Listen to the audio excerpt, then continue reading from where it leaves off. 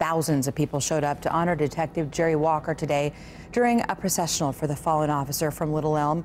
A viewing was held tonight at a church in Plano as a community works to make sure Detective Walker is never forgotten. Our Brittany Jeffers live in Little Elm tonight.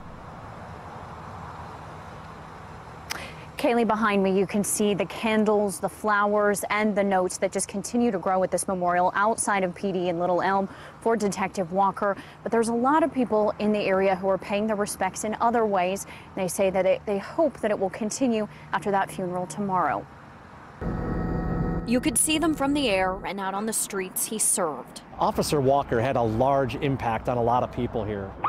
Other first responders next to those with the smallest salutes. He served us. He served us. People lined up for miles in honor of fallen officer Detective Jerry Walker. Just being able to remember and show respect and unify as a city.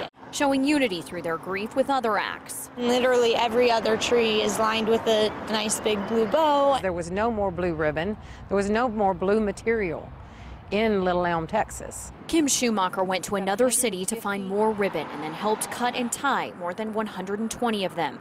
They span the stretch of the processional, and she hopes drivers will be reminded of him. The impact of what he gave to us. Every time they see one blowing in the wind. And Officer Walker was that big of a personality here. He had a way to connect with everybody, so I wanted to keep that alive. 633. Because of Jake Jacobson's help, Detective Walker's badge number will stay proudly displayed on cars. Many people, literally from all over the nation. But just in the neighborhood, we literally cannot keep up.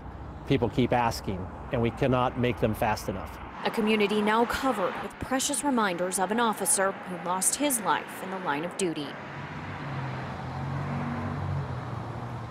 Funeral services for Detective Walker will take place tomorrow morning at 10 a.m. in Plano.